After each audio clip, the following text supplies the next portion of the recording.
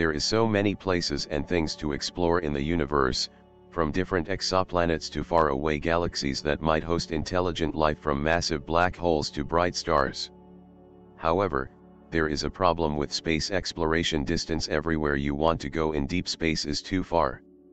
For example, Elon Musk wants to put humans in Mars permanently, while NASA wants to send astronauts there. However, any traveler going to Mars has to endure a grueling trip through harsh space for not less than 5 months, even with more powerful rocket in the history. If only we can find a faster way to travel through space. Also, the next star is 4.5 light years away, making it impossible to visit with the current space technologies. However, an accidental discovery promises to fix that problem by enabling faster than the speed of light travel. What is the discovery? How does it affect space travel, and how does it affect you personally? Join us as we explore how NASA scientists accidentally discover the world's first warp bubble. Warp travel is not strange to the fans of the Star Trek franchise. The warp drive is a charming futuristic technology from the Star Trek universe, since its first episode in 1966 includes 10 television series and 13 feature films. These series and movies characters explore the universe using powerful and fast spaceships, traveling from planet to planet and communicating with a crew of aliens. The torsion engine is the center of attraction because without it the story would be impossible. The universe is strange, unimaginable, and insanely large, and even if you want to visit the next star, the immense cosmic distances create an almost impossible barrier. Let's take a look at the next star, Proxima Centauri, 4.5 light years away. This distance means it takes 4.5 years if you manage to attain the speed of light. Light flies at full cosmic speed that acts as a sort of universal speed cap, so any other method takes longer. In fact, if you decide to use the fastest space probe ever built, the long journey through the interstellar void would take 8,000 years. So, it makes sense to stay put to Earth and its immediate environment. Of course, the Star Trek crew didn't stay close to the Earth because they found a solution. This solution makes a long-distance travel possible by shortening the distance. The torsion engine using warp drive tech achieves this by juggling space and time, making for great entertainment. Warp drive was destined to remain imaginary until a scientist suddenly realized that such an engine was really possible at the end of the last century. The physicist was Miguel Alcubierre, and he came up with a theory that rocked the scientific community globally in 1994. Alcubierre watched an episode of Next Generation while doing his PhD research on Einstein's general theory relativity, where heavy masses can curve space and time, and so Alcubierre picks up a scrap of paper, did the calculations, and laid the foundation for an article that appeared in the Science magazine later that year.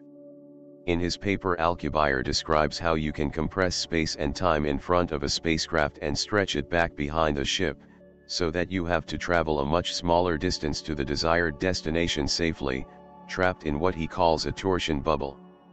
In visualization, the concept was compared to a surfer riding a wave. That metaphor often used to describe how a ship could travel as stars. There is, however, a problem with Alcubierre's warp bubble, is that, you see, the warp engine is tough to build in reality. You can't just curve space forcefully within normal mass. To do so, you need exotic matter which has negative gravity. Dozens of warp engine publications would follow in the following decades, but they all remain theoretical exercises and thought experiment manipulated the formulations of the theory of relativity in search of new insights. The need of the foreign matter remained. That was until Eric Lentz, a physicist in the Pacific Northwest National Laboratory in US, stepped in. He watched Star Trek as a kid, however he has not been able to forget about the warp drive. He has been thinking of how to bring the special machine to life. Lentz. He first read Alcubierre's professional article when he was a teenager, and while he found it fascinating, he didn't understand much about it at the time, but he continued to read warp drive publications long after he started working as a physicist. However, when he had some time to spare during the COVID lockdown months, he returned to his old-time interest. That was when he realized that everyone had overlooked something in his article. Alcubierre investigated the simplest possible solution to the formulations of the theory of relativity. This solution resulted in the Alcubierre warp bubble powered by a massive amount of negative gravity. Lenz decided to try some of the more unusual mathematics and realized he could also solve formulas with it. Ocean bubble obtained by Lenz. The mass was in the places where the curvature was greatest, but much more importantly you could make his bubble with ordinary everyday things. You didn't need an ounce of Stranger Things Lenz. It was surprised that no one had tried this before, although the Lenz engine was already more practical than the Alcubierre engine. You still needed a lot of mass for it, but it is still because you need a mass 8,000 times smaller than the Sun. There's still a massive amount of kilos, but it is more manageable.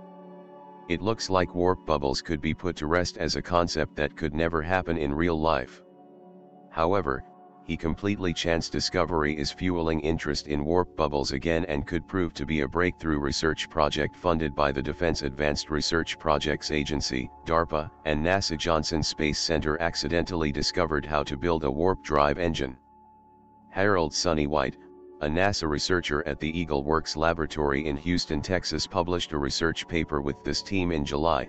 The energy density present make Casimir cavity. According to the report, the Eagle Works team came across a micro-nanoscale system that predicts negative energy density distribution that closely matches requirements the Alcubierre metric.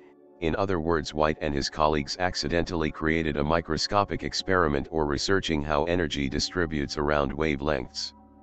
The theory developed by Dutch physicist Hendrik Casimir experiment resulted in another theoretical energy to achieve a warp speed concept theorized by Alcubierre.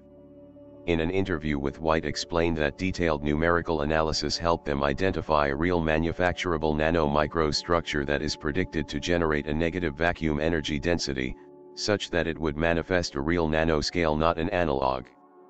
Still the real thing, meaning best under these specific conditions.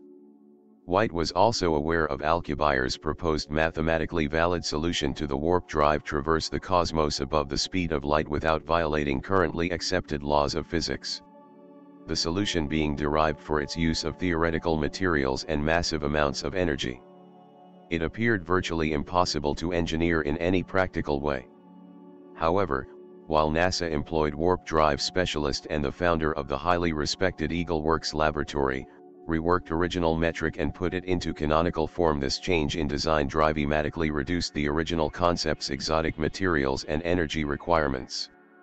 It reworked concept provided researchers and science fiction fans are like at least a glimmer of hope that a real-world warp drive may one day become a reality. It also resulted in the informal renaming of the original theoretical design, a concept now more commonly referred to as the Alcubierre White warp drive. Back then White began his latest DARPA-funded research into custom cavities, or unique scale structure with all types of promising applications. Definitely did not expect to stumble upon this potentially historic discovery, particularly one supporting a theoretical concept spoken about Casimir cavities and the tantalizing. At quantum scale, forces are in no way related to warp drive theory or mechanics, or at least they never had been before, but says why this work that he and his team are passionate about and something DARPA believes there's a number of possible applications, so whether by pure coincidence or some sort of personal destiny. It appears that one of the engineers on the planet who would immediately know what it was he was looking at when conducting his Casimir cavity research was in the exact right place at the exact right time to notice a striking similarity to his warp drive passion projects and his current research and observation that may have otherwise gone unseen. When White and his team published their findings, he became the first paper in a peer-reviewed literature that proposes a realizable nanostructure that is predicted to manifest a real warp bubble.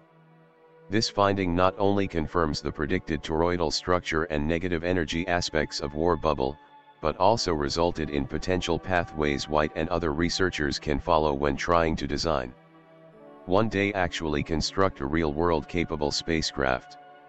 According to White, this is a potential structure we can propose to the community, that one could build that will generate a negative vacuum energy density distribution that is very similar to what's required for an Alcubierre spacewalk to further evaluate his groundbreaking results and move the research forward.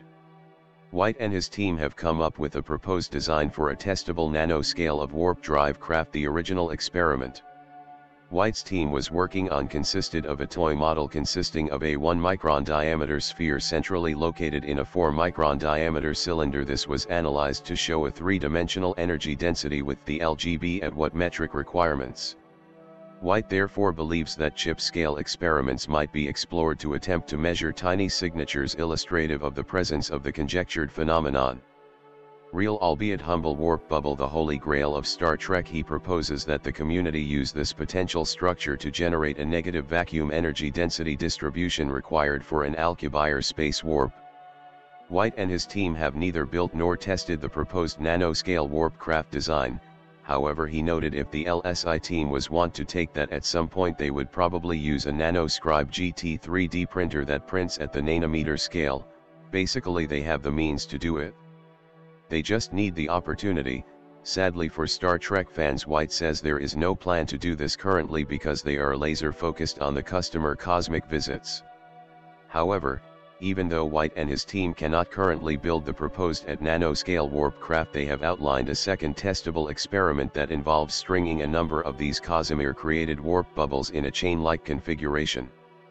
This design would allow researchers to better understand the physics of the warp bubble structure already created and how a craft may one day traverse actual space inside such a warp bubble.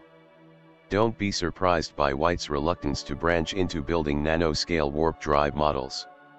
DARPA is paying the LSI Eagle Work Lab to explore Casimir cavities and not an accidental discovery of a warp bubble, regardless if its potentially staggering implications or the excitement surrounding it.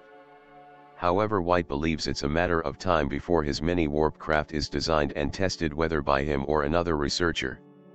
White cautioned that this doesn't mean we are near a fully functioning warp drive, as much more science needs to be done.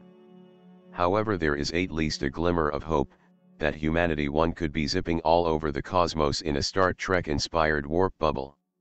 Let us know what you think of the warp drive in the comments section below.